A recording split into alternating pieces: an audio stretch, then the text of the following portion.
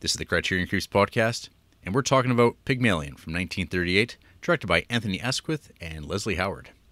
From Letterboxd, the tagline for this movie: he picked up a girl from the gutter and changed her into a glamorous society butterfly. See Wendy Hiller, new star discovery, in this amazing role. And the in-depth synopsis, as always, from Letterboxd. Henry Higgins is an upper-class phonetics professor who encounters low-class gutter snipe Eliza Doolittle and bets his friend, Colonel Pickering, that he can pass her off as a duchess within 3 months. Mm-hmm. Yep, that's it. That's the whole thing. Pretty informative, if you ask me. Yeah, it lays it out. So, RJ, last week, I think I said, hey, we're watching something called Pygmalion this next week, whatever that means. I kind of knew what it was because there's been so many iterations of this story over the years. Mm-hmm. And I don't know if I've really seen any of them exactly. I just kind of know that they're out there. Such films as Pretty Woman, being one of those, and most recently The Duff. And the one film that I did watch that basically is a straight up remake of it is My Fair Lady, which I suffered through for all of us. Well, you may have suffered through My Fair Lady, but I watched Pretty Woman and She's All That. So who's really coming out here? Well, RJ, to begin with, so this movie is an adaptation of a play written by one Bernard Shaw, written in 1912. I guess it's like his most popular play, and it's like seems to like capture a lot of his style, particularly the dialogue and the way he writes characters. Yeah. Fun fact right off the bat when this movie started up is old pal of the Criterion Creeps, David Lean, was an editor on this. Oh, well, that makes sense. Yeah, so this is him cutting his teeth, making movies before he went on to do it himself. Nice. The description of this, describing like the mythology of Pygmalion, about a man who makes a sculpture and wants it to come to life. It all sounded like real doll stuff to me. Yeah. One of my first notes here is, well, this is certainly British.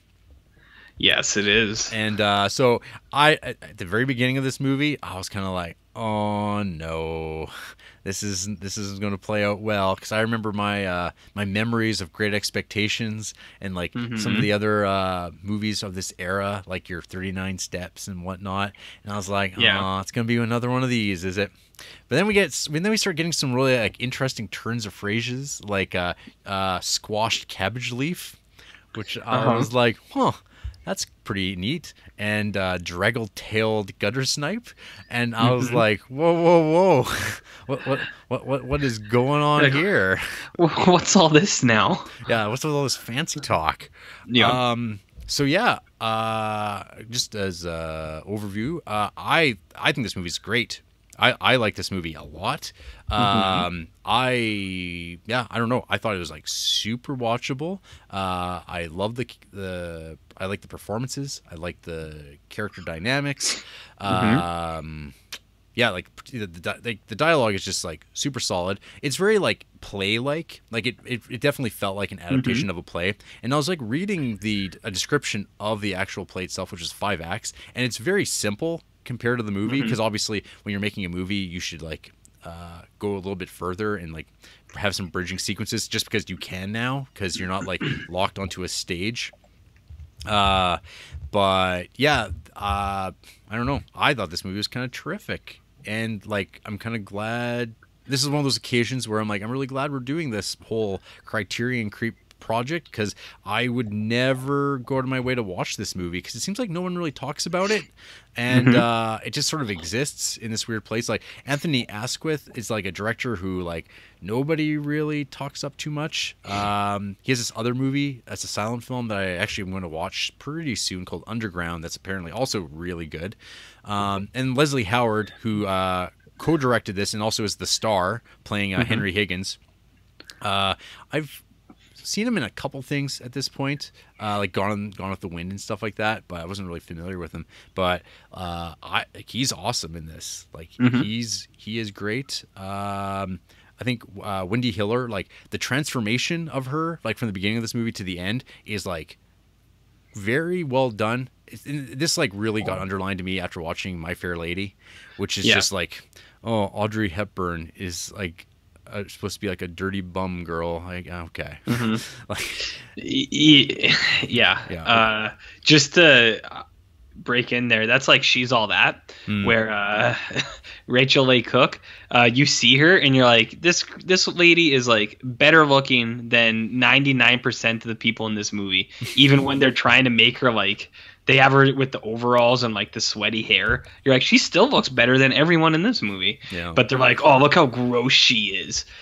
And then like in Pretty Woman, Julia Roberts doesn't change at all. But I guess it's like, it's supposed to be your perspective changes on the fact that she's like a dirty hooker in the start. Yeah. And then by the end of it, you're like, no, it's okay. It's okay to fall in love with a dirty hooker. Mm-hmm. So we can talk about that more later. I just wanted to, since you were talking about progression and evolution of character within frames, I wanted to add that. You can't see listening, but I'm doing hand motions, and Jarrett just got like woke. Yeah, it's very Trump-like, these hand gestures. Yeah, they're like real high elbows, and it's like jabby. Okay, anyways, continue. Anyways, so I don't know. I don't know. This is like, I think I just was when I was talking about watching Mother, because actually Mother is kind of not that far off from the Pygmalion story, and there's a writer, like when I was talking about like one of my like favorite genres, I guess, of like theater is like kind of like mean, cruel, like kind of like dramas with characters that are like ridiculously cruel to one another, or so like this is like fits totally into that.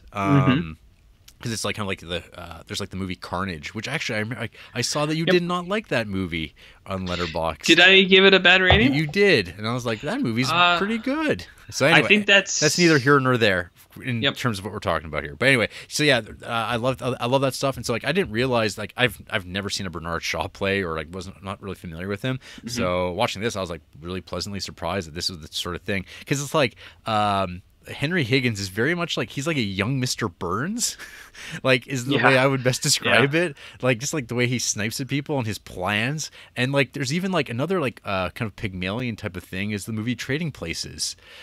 One of my favorites. Yeah, which is also a movie about like two men like making a bet, and just like the transformation of that, and like taking somebody from the poor and uplifting them.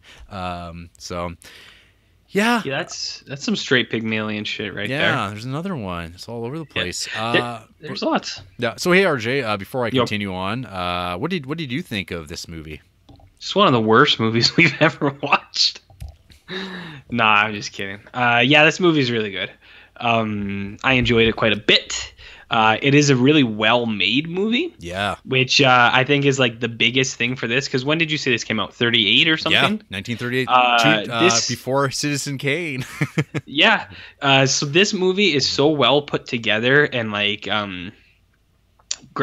hold your attention so much better than movies that come out now are. And it's like there's no reason that movies that come out now can't be well made. It's like, I don't have any money. It's like, you think these motherfuckers in 1938 had any money? Well, they probably did, but my point, I guess, was it's really well made. It looks great. The actors are really good. Like Girlfriend, she's wicked good from her gutter snipe mouth at the start. Wendy Hiller, yes. Yeah, she I don't know names. I don't do that. That's what I'm here for. She's great. Also, the callous, cold professor. That guy is super fucking good. Leslie Howard is like, man, like what you said, like how mean he is, and like just like matter of factly too, where he's just like, I don't like, he doesn't realize that he's just being so horrible to people, and you're just like, yeah, nice. Yeah. He's really good. That guy is awesome. And together they were really good too, but I almost just liked when they were the scenes where they were just on their own almost, right? Or because I think like he has a lot of scenes where he's just kind of like talking out loud, and like that stuff is really, really good. And she has like a lot of the scenes with her is where I guess she's like speaking to him or speaking to the other one, but what you see is just her doing it, Right. and that's all really good. This movie has some fancy ass editing, which apparently you said Mr. David Lean was involved in this. It looks great, man, for the era it came out. Like you got some of that nice overlapping images where it's like one thing flies from one direction and it's like spinning newspaper type stuff. Right. Where it's like images crossing. That looks really good. Yeah, because there's the science montage. Oh man, I wrote down dope ass science shit with exclamation science, because that stuff was all really cool. What is it? Phonetics. Yeah. Like all that stuff. Like I love that he has like a giant ear in his office, and the creepy Asian doll thing with the tongue. That thing is creepy, but I think it's so funny that like they play it so to type. It's like this guy studies languages, so of course he'd have a giant ear in his office. Yeah. But I think before we get through that scene, there's like there's like the whole opening shot of that movie where it's like they're all waiting outside of like the hall and they're all waiting for it's raining, and just like the weird like thing with him like lurking around pillars, and you're like, you really don't know exactly. I had no idea what he's doing. Like, I have no idea. I'm like, what the hell is this? And then people start freaking out. There's this guy taking notes, and it's like, oh, nowadays people would just be on their smartphones, and like this guy would just be wandering around recording them and being a regular old creep. So he's like one of us. Yeah. And then the movie and it goes there. But then we get the hilariousness of like, oh, the two language experts, they just happen to meet completely by coincidence on the main street. Yeah. Like, I was going to come see you and you're here. And they shake. I thought that was like super funny. 'Cause it's like, movies. Yeah, I liked it. It's like you said, you never doubt it. You're like, yeah, that's nice. Yeah. Whereas like when I was talking about earlier, other movies I watched this week where teams come together and you're just like, what was I talking about? No, that's really funny. This movie has a lot of like charm like that, where it's that old style kind of stuff, like debutantes and the balls, and I like the British like etiquette type things where you see like the housekeeper trying to correct the guy and stuff like that. Right. I like stuff like that. It's got a charm to it. They also have like the biggest fucking coffee cup you have ever seen ever in this movie. When they serve each other coffee, it's like an entire like mixing bowl with just a little handle on it. I thought that was really funny. What else are we talking about here? Science was pretty cool. I like the talk of Hungarian royal blood. I like that. That was good stuff. This movie in general, I think, has some pretty cool like ideas and themes where it seemed like there's like this banality to the upper class kind of stuff where even like the etiquette things, which I know I just said I think that stuff's cool, but they go to all this trouble to raise this girl or like to try to teach her all these things, and then you kind of see when she goes to that ball or whatever, and you see how these people are interacting with each other, and it seems like a lot of them it's just like not like formalities, but like they do it so much already that a lot of it gets lost, and it's like, what's the point of it anyways? Actually, a good example is when he takes her to his mother's for tea, and everyone's just stirring their cups. Oh man, that scene is like so money. Yeah. So it's like everyone's stirring their cups, and like she kind of looks over and she's like, "Oh, I guess I should stir my cup." But like even like the semi-slow guy beside her, he's just doing it. He's like, "Is everyone doing this? I'll just do this too." So it's like, you know what I mean when I'm talking about this stuff? It's like there's these things that all these people do, and it's like, what's really the meaning here? What's the point? And it's like a lot of these people just do this stuff anyways because. It's kind of like as discussed in last week's episode, Good Morning, where people kind of like do things but it's they have different ends. Whereas this movie, I think, is like kind of a challenge too, because I mean, Britain has its history of like the caste system essentially. Like, but I mean, it wasn't a caste system; it was a class system, and just like those things are like book, I think still even happening now today, even though it's like more irrelevant than ever, Yep. or should be. But yeah, like it's very, what would you put it? Like, because I'm not sure like, what the movie is supposed to be, like what it's trying to say. Because even like, because like Henry Higgins, like I think he views himself as above everything. That's like sort of his goal. It's like to show, look, I could take anybody around, and I could show them how to be like exactly like them, and they wouldn't even know because they're idiots because they're not as smart as me. And like, even though he himself falls into the trappings, but he just, but he wants to be able to kind of like, he wants to be above it all. He wants to like always be above it, but at the same time, he falls into those trappings. Right. Yeah, I know what you mean. I think the big takeaway from this movie is that, to quote The Matrix, ignorance is bliss. Because it's like when she was like the gutter person, the Draggle tail, she's just like kind of happy with her life, or like not unhappy with her life. She's content. Yeah. And then it's like once she becomes a proper lady, she's like real sad, and she's like lonely, and there's all these things where it's like, well, you don't understand, and she's like, I have all this knowledge now. It's kind of like Flowers for Algernon, which is like yeah. There's like that terrifying bit where like he realizes he's not going to be smart anymore, and it's like that reversal, and you're going to be cast back, and you won't even know. But in this case, she will know, and there's like nothing to go back to, and there's like these like really great moments of like her going back, and like people like see her, and they're like, oh, you're not her because you're not dressed like, oh, you're a proper lady. And she's like, oh God, I can't even go back. I'm not like, it's not like she's not welcome there, but she can't go back to this. It's kind of like, it's a messed up thing. It sure is. A couple of my other notes from earlier. So yeah, there's like the some king speechery going on in this. Oh yes. Yeah, with marbles in the mouth, which comes with like I think a fantastic bit where like she's like, I swallowed one, to which Higgins responds, don't worry, there are plenty more. It's like that's fantastic.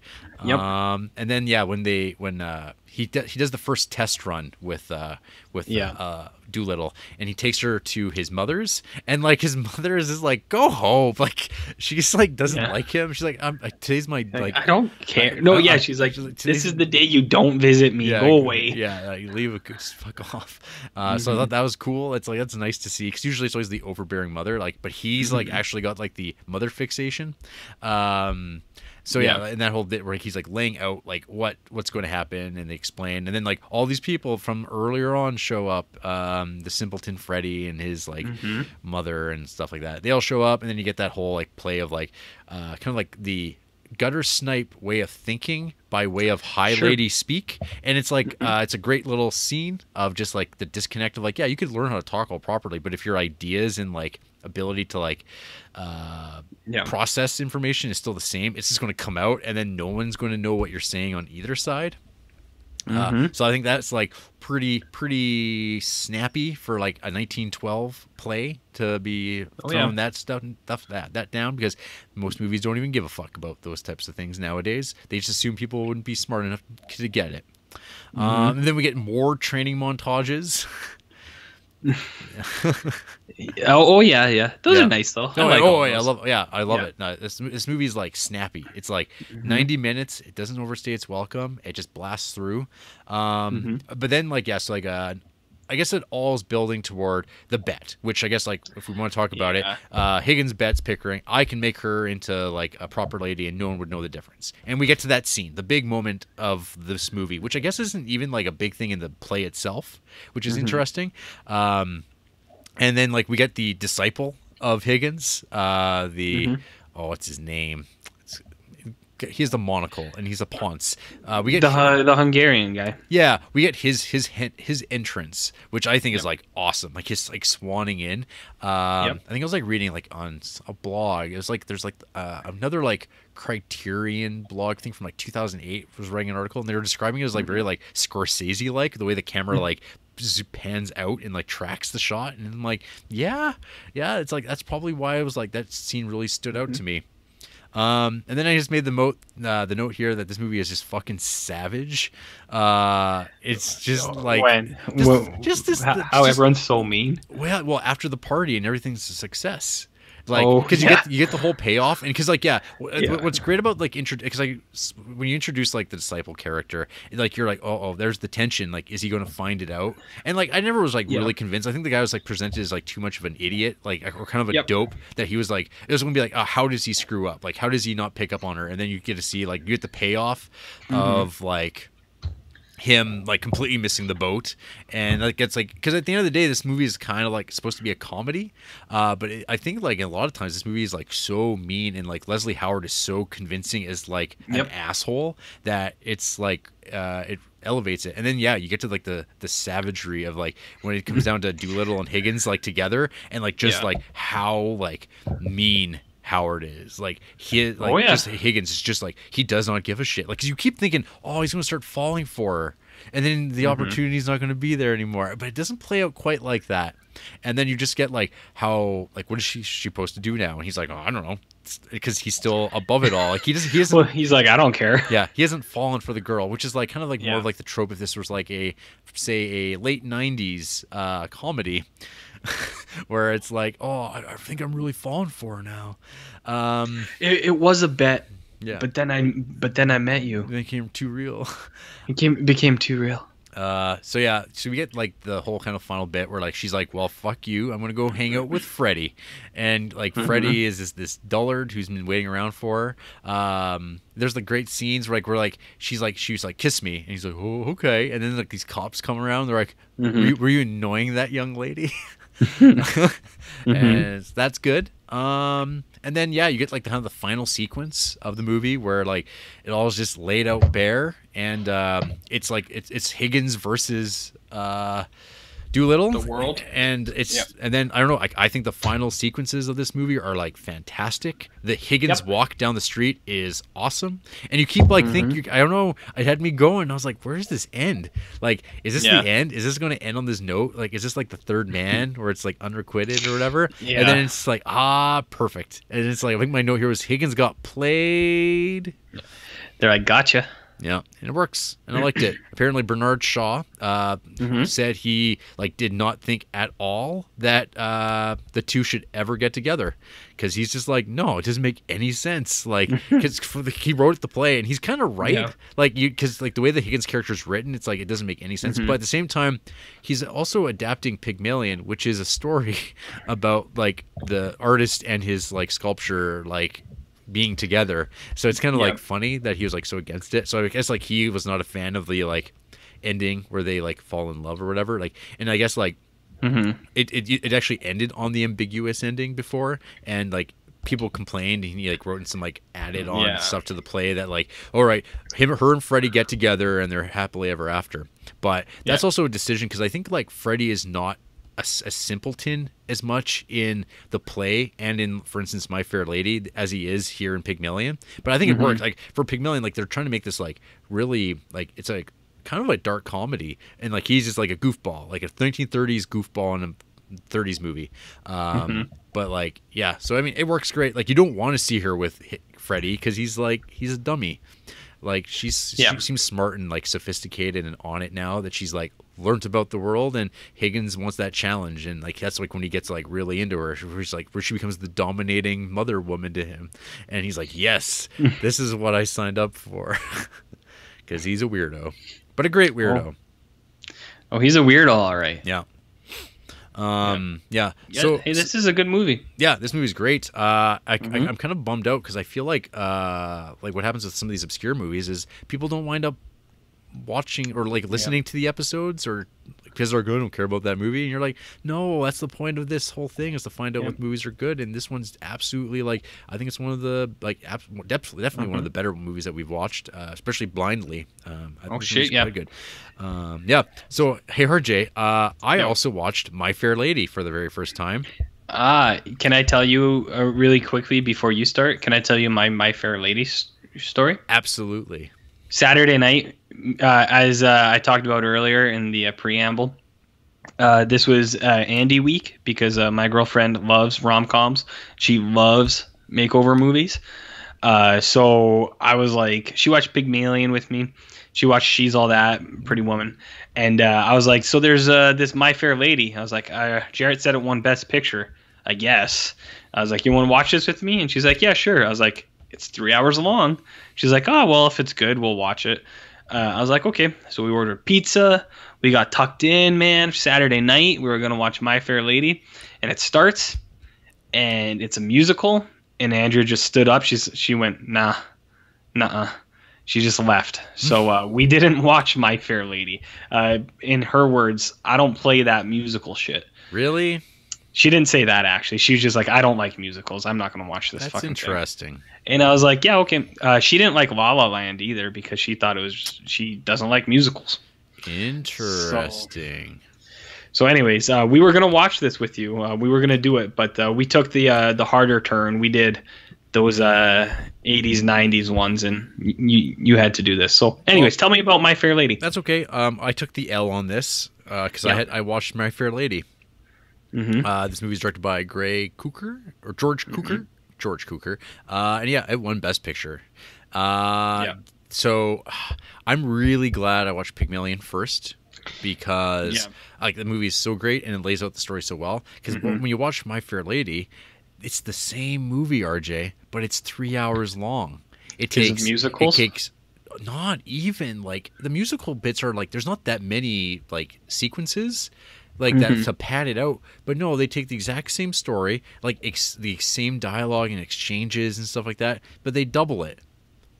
And so that made me mad because when you've done it, when the material's done so well, and you've seen it like done like, man, I can't imagine this being any better, and then you do it like subparly. In my opinion, like I think this movie sucks, kind of. Like I think it's a waste of time. People watch Pygmalion instead. Like, what does it have going for it? So it's got Audrey Hepburn, which I think adds to its popularity. So my Fair Lady story I'll throw out there is apparently this is like my mom's like favorite movie. Or it's the movie. It's the movie that my mom will say she like. Oh, that's my favorite movie. But I doubt she's probably watched it in 40 years. Like she like. Yeah, I see. Because I wound up watching the like Warner Brothers 2-disc special edition. I bought her for Christmas, and I bought it like probably over 10 years ago. 15 years ago, and like when I like got it from the house to like watch it like a couple years ago for like when I was watching Best Picture winners, but I never got to it. It was still sealed, so like my mom was like, "Not watch this movie like forever," like, and so I was like, well, so I was going in to this being like, okay, well, let's just see what this is like. I kind of like have an expectation of what this is. It pretty well is that. It's just like it's just a padded out version of the same movie with Audrey Hepburn, who we're told is like, oh, look at this like bum girl, but you're like she doesn't look like at all like on a like a physical level like somebody that's like malnourished and coming from like the gutters of England. Like she looks like she looks like Audrey Hepburn wearing like crappy clothes. Even the crappy clothes are like super well designed because you know it's a big it's a big production of a movie. Rex Harrison, Dr. Doolittle, he plays Higgins, and he sucks in the sense that he is like so obviously not a mean person. Like every line, because he's doing all the same dialogue as Higgins, right? Like like he's supposed to be like a dick, but like I'm never convinced that he is like he feels this way. Like he's just like smiling. He's like almost like a kindly grandpa who's like he doesn't realize he's a sweet person. He's whereas like, man, Leslie Howard, like you were just like, this man just doesn't care. Like he's because that's how good that performance is. And Rex Harrison is just like, I'm a smiling grandpa. I'm going to sing a song about how I'm a bachelor and women are inferior. And it's like, good stuff. Okay, this is just like I don't know. You look through those like 60s Best Picture winners, and there's so many fucking musicals. One of which I did watch for the Criterion Creeps back when we watched Great Expectations and Oliver Twist. I watched Oliver, and that movie had like Oliver Reed at least. But this did not have Oliver Reed. But it's just really long, and there's like one dance number that is like kind of like where the iconic My Fair Lady costume comes from. If every poster has it, like the big feather hat, like and it's like the scene that's like in Pygmalion at his mother's house, but it's played out at like the horse track. and it's like the costumes and look of it are like really amazing. Like that is like one thing you I will not knock this movie for is like the lavish like production values of this movie. Like it looks amazing. The house is like has this ridiculous wallpapers and just like yeah, it looks like it's shot in 70 millimeter Panavision. So it looks really great. This movie would probably be like better, obviously, I think, to watch in a theater than like at home. But it's still way too long.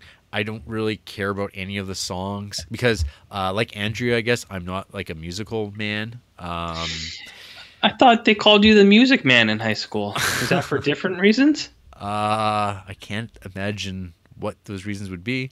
But anyway, so yeah, My Fair Lady. Don't watch it. I mean, I don't know. Maybe I would not recommend it. Just watch Pygmalion. It's just it's so much better.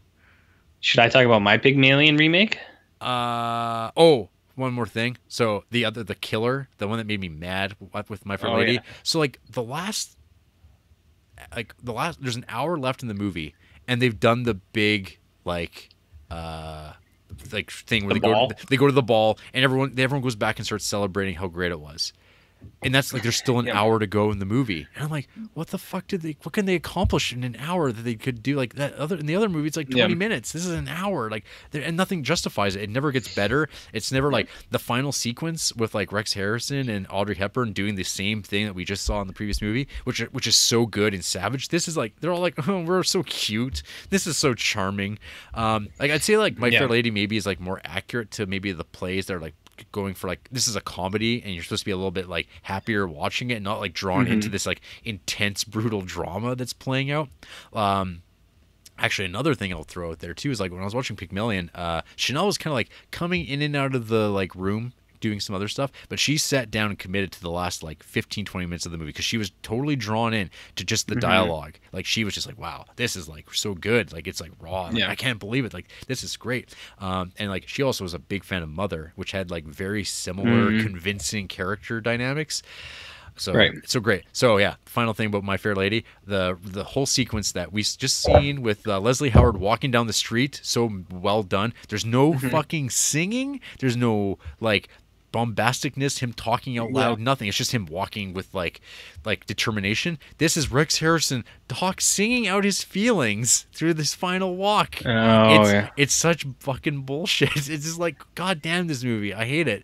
And it's probably because I saw Pygmalion beforehand maybe, but like I probably wouldn't be crazy about My Fair Lady either. It's definitely on the weaker side of Best Picture winners that I've watched. Well, it sounds bad. Yeah, it's not worth the time. I don't like musicals. Yeah. Yep. I don't have much else to say. I was gonna look up what else was nominated for Best Picture. Go for it. I'll read through during that year. Who hates Pygmalion? Get on it, girl. Alrighty. So Jeff King, he gave this Pygmalion 1 star. Is it possible to adapt Shaw's work, Pygmalion, for the screen in any way that doesn't come off as insulting to the modern ear? I realize that that's the entire premise of Higgins' work toward Eliza, but at some point it just becomes tiresome. I've seen the My Fair Lady adaptation that won awards 30 years later, but that at least had musical numbers to liven it up.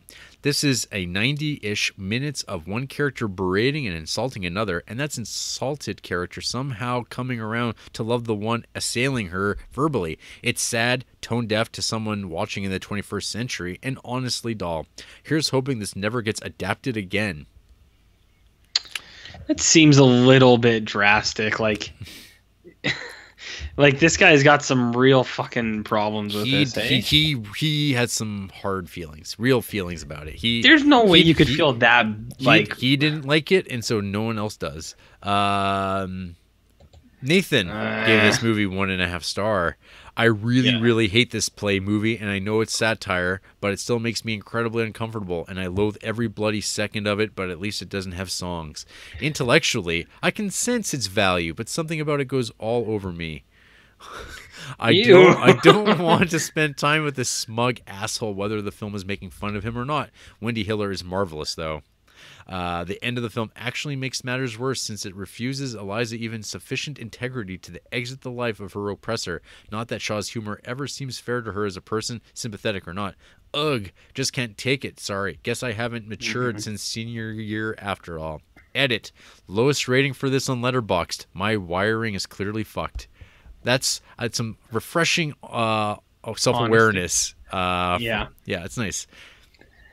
Do you have any other hate? I got one more, and then you can tell me the competition for My Fair Lady. Oh, okay. So Coco gave this 2 stars.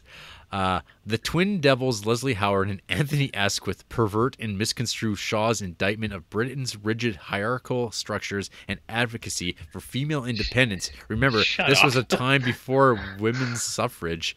What?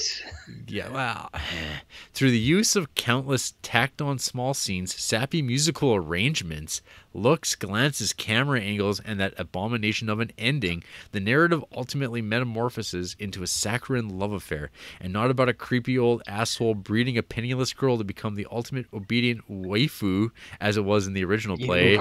To so utterly miss the point of the original work has triggered me beyond belief. This could all have been forgiven if the comedic bits were delivered competently, but that which was awfully funny in print has become tediously defined. Alas. I don't like the way that person talks. Yeah. You want to hear some rage here? You want to hear some real bullshit? Go for it. About the 37th Academy Awards. So I just want to point out, Best Actress, apparently Audrey Hepburn wasn't even nominated. But Julie Andrews of Mary Poppins won. So apparently My Fair Lady wasn't even the best musical that came out that year, because Mary Poppins came out, which I believe is better. I don't know. Other Best Picture nominees were Mary Poppins, Beckett, Zorba the Greek, which I've heard of, I've never seen. And get this, Jarrett, a movie that was beaten by My Fair Lady, which was nominated for Best Picture, directed by Mr. Stanley Kubrick, Dr. Strangelove, or How I Learned to Stop Worrying and Love the Bomb, which also he lost Best Picture to the My Fair Lady director. And this one is the real fucking thing here. Peter Sellers was nominated for Best Actor for Dr. Strangelove. He did not win. He lost to your personal friend Rex Harrison. So Dr. Strangelove was nominated for like everything, and it's just like it doesn't look like it won anything. I don't. Anyways, yeah, your buddy Rex Harrison beat Peter Sellers. Wow. Yeah. Nice. Yeah. Well, it's not Rex Harrison's fault. Well, kind of is, because he played it that way, but it fit with the rest of the movie, which is also so you know what, though, Audrey Hepburn deserved to lose, because she's like not even that good in the movie either. Okay. I didn't really get into her too much, because like there's just other elements of the whole production I don't like, but yeah, she's like, my note was like, she's just too broad and like too comedy for my taste. Sure. It just it doesn't quite fit. Like, she makes these really wacky sounds. It works in Charade. But the other thing too is like they never really place like how old she's supposed to be in this movie. But she was 62? She's like in her 30s at this point. But she always like she looks like she's always like 22 kind of thing. Like she looks quite young. But anyway, and then it's like a couple years later, Audrey Hepburn's like not in anything ever again. Kind of like what's gonna happen to you. Very little, like me. Oh. Yep, when I'm done. Hey, I watched Pretty Woman. Hey, talk about that. Richard Gere isn't a good actor. He's not a good actor. No, I don't think so. I'm not convinced. Now, does he just play himself in movies? Is that the issue? No, I think he's just bad. Pretty Woman, he's just really boring and uninterested. I was going to say, I've seen this before as a little kid. Not a little kid, but I used to see parts of it on TV. Just, I didn't realize how much sex was in this movie. Dirty hooker sex. There's a blowjob scene, and there is banging on a piano, which seemed pretty raw. Hello. As I mentioned before, Julia Roberts doesn't change at all. I think the audience changes their viewpoint that falling in love with a hooker is okay. And then George Costanza comes in and punches her in the head and tries to rape her, and that's pretty fucking crazy. And I don't remember that scene as a kid. I don't. I don't think that. I think that scene might have gotten cut in the TV version. Oh, in the TBS version, they cut out when George from Seinfeld punches the hooker and tries to rape her. Yeah, maybe. Anyways, that's it. Pretty Woman is. It sounds like it was better than My Fair Lady. Yeah, maybe. It would like. I mean, I've never seen it. I've never seen it. You never seen Pretty Woman? No, I like Roy Fuck, Orbison. you're a monster. Yeah, he has a audio appearance. Yep. Yeah. Anyways, that's all I wanted to say. I guess like one thing with Pygmalion we didn't really touch on is Pimp Dad, Mr. Doolittle. Yeah, they didn't really talk about that. I was gonna say in Pretty Woman they really gloss over how bad it would be to be a hooker, because the one girl's like, "Oh, we should get a pimp," and he's like, "He threw out all my stuff when I said I wasn't gonna have him as a pimp anymore," and it's like, I don't think that's what happened. Oh, that's fun. I'm just skimming through Wilfred Lawson, who played Mr. Doolittle in Pygmalion. He played an uncredited old soldier in 1964's Academy Award nominated Best Picture, Beckett. What a hell of a thing. There you go. Yep. And Beckett's actually a pretty good movie too. That like I believe it. I've seen it, but it's been a while. And actually, we'll be seeing Wendy Hiller, because she's going to be showing up in a few weeks when we get to the Powell Pressburger doubleheader. She's in I Know Where I'm Going. I don't really know any of the things that you were talking about the last couple minutes, so I'm just gonna say yes. Yes, you're right. Exquisite. Yeah. Nice. I'm just wondering if we'll see Leslie Howard in anything again in our. I hope so. I don't think we do though. Is Gone with the Wind in the Laserdisc? No, fuck, he died in 43. What did he die of? Polio. World War II. I don't know. Yeah, maybe. Oh yeah, casualty of war. There you go. So he went and fought, I think, is the gem. Oh, that sucks. It's too bad. Yeah. Yep, he was on board Flight 777 of KLM Royal Dutch Airlines with 4 crew members and 12 other passengers on a regular flight from Bristol to Lisbon when it was shot down by German fighter planes. There you go. Boo earns. Happens to the best of us. Yep. Well, not the ones that just stay home, hopefully. Hey, you think you're safe at home. You wait. I know. You wait. Hopefully. I'm safe. Yeah. Nothing's for sure. Yeah, I don't know. Pygmalion's awesome. People should absolutely watch it. It's really good. Yeah, it's good stuff. Yep. After the break, I'm going to sell RJ to a professor. The professor tells me that he's going to turn him into a proper lady. Fucking better men have tried, buddy. Mm-hmm. Just think about how smart you're going to sound in 6 months. Bollocks. Some might even say that the Criterion Creeps project is a Pygmalion tale. For you, maybe. Bringing you down to earth, baby. Mm-hmm. It's really taking on that higher